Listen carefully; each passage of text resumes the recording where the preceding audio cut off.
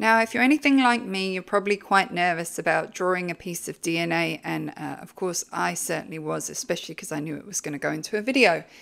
So here's my drawing of a piece of DNA, and I think the point I want to illustrate here is that perfection is not necessary.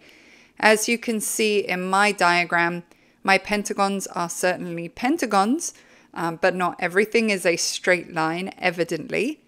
So one of the most difficult parts tends to be to try to draw the second strand of the DNA because it is anti-parallel.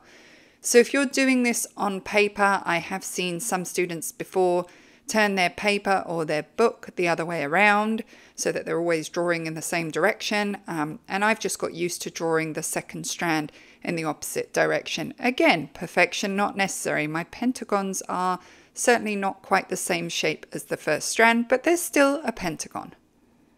Don't forget to label your nitrogenous bases. A, T, C, and G is fine. It is also beneficial to write somewhere what the A, the T, the C, and the G actually mean.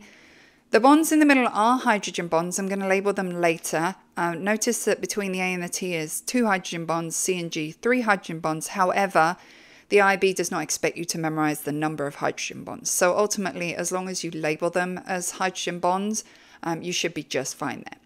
So I always start by labeling the parts of the nucleotide. It's just kind of an order that helps me to remember my labels. And the one that I often forget quite quickly is just the nucleotide itself.